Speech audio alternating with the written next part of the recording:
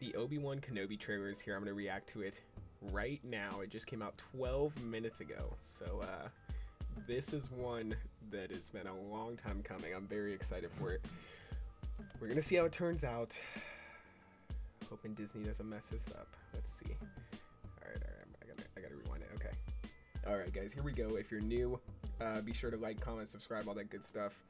And without any further ado, let's do it.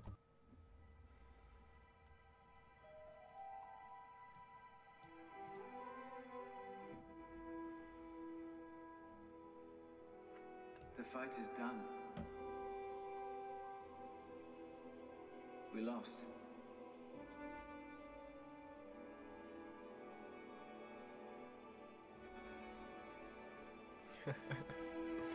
Oh, little Luke. Stay hidden. Oh my gosh. The key to hunting Jedi is patience.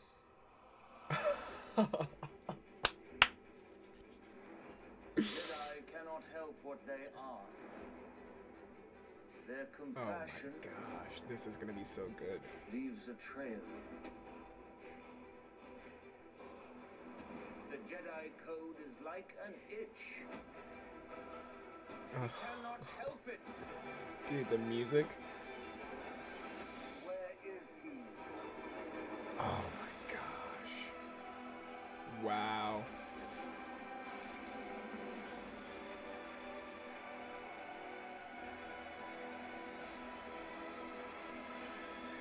This looks insane.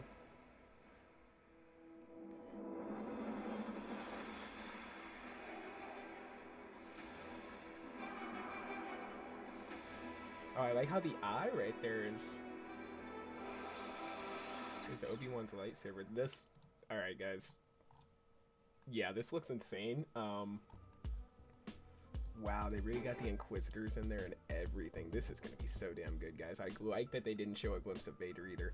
They're really building up the tension here. This is gonna be amazing. Yeah, guys, comment, like, subscribe, comment what you think about this. I'm just reading the comments here. Yeah, the idea of the Inquisitors. Yeah, comment what you guys think. This is gonna be amazing, guys. This is gonna be so damn good. It looks like they're gonna do it right, so we'll see. We'll see. I'm excited to see Vader. I know they're kind of keeping him hidden. We'll see if he shows in the next trailer. But you guys comment what you think. This might be the best Star Wars Disney Plus show. Although I really, really love The Mandalorian. I think it's the best Star Wars content since the original trilogy. But okay, guys, comment what you think, and that's all I got for this. So until the next one, be safe and stay well. Bye-bye. The Atomic Faith. Imagine, if you will, sitting down to your morning coffee, turning on your home computer to read the day's newspaper. Well, it's not as far-fetched as it may seem. In fact, both local San Francisco papers are investing a lot of money to try and get a service just like that started. Science editor Steve Newman reports on one person already using the brand new system.